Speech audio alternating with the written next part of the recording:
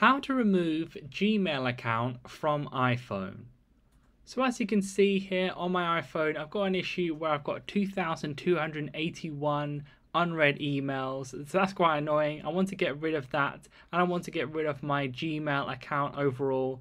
So all you're going to need to do for that is go to the settings of your iPhone. So it could be on the home page, the settings app there. However which way you get there, you're going to need to get to the settings menu. Once you're there, you want to scroll down until you see a section where it says Mail. Click on the Mail section there. Then you should see a section in the middle there where it says Accounts.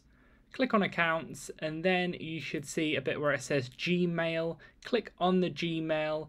Then you should see your account there, and then below it should say Delete Account. Go ahead and click on the Delete Account button, then click Delete Account again. Then you should see it's gone. So if you want to add a new one, all you need to do is click Add Account, but if not, it's done. So leave a like on the video if that helped, and subscribe for more helpful videos.